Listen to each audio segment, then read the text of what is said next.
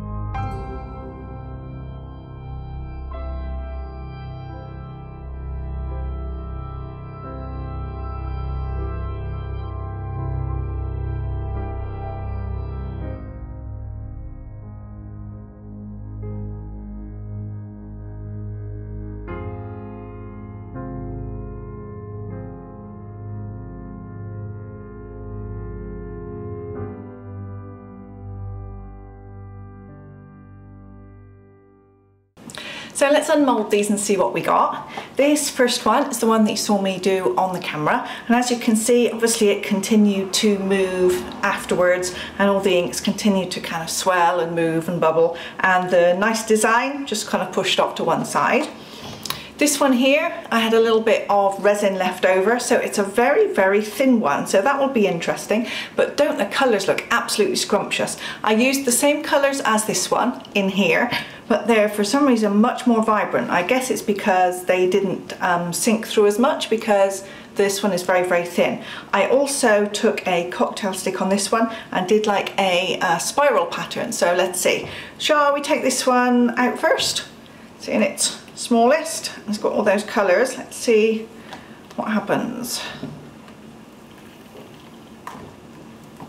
It'll be interesting because I've never done one this thin before. Oh, there it comes. So absolutely sparkling colours. I love them. In fact, let's turn it over. I think turning it over is going to be a disappointment, but let's see. It's okay, shall we say. I think it looks good. You can see the spiral pattern in there quite nicely, but it's gone a little bit off center. Got a few little bits that have come through, but I think it looks really good. So let's get that big one out and see how that one's turned out. So this one's much, much thicker, had a lot more ink, and of course because of the experiment I did it just with inks in the center. This one I put inks in several places and then did a spiral. I put them in like 4 spots. This one was just inks in the center.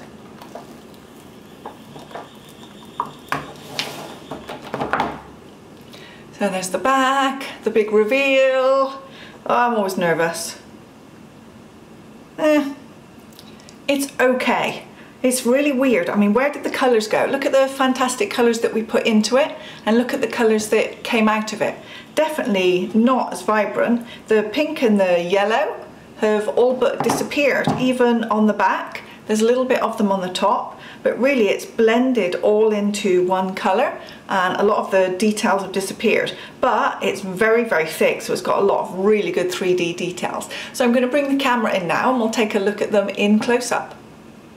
Let's look at this little bright one first of all. This is the back, and here's the front. It's got some nice details. You can definitely see the swirl pattern that I created, and this camera doesn't do great with close-up, so let's see how far it'll go in. We'll focus there. No, it's probably about there. So there we go. You can see some of the details. It's really cool. I just love doing these. And now I've seen how cool it looks with just a really, really thin one like this. I might be tempted to do more thin ones. I always figured that it maybe would be too thin and you wouldn't get a great design, but this is still a great design and it's really thin, only like that. So this one on the other hand, much, much thicker, as thick as my thumb. So this took a lot more resin to make it. And obviously you can see the design. And again, my camera's not going to zoom in. I think what I will do is take some macro photos with my other camera, which does much, much better for macro. And then I'll add the macro photos in to the end so that you'll be able to see the details, because this looks really good to me. The details look really good. I'm going to take a few pictures and add those in now. So there we are, just a couple of little projects for today and a little experiment. Thank you very much for watching as usual, and I hope to see you here again very soon.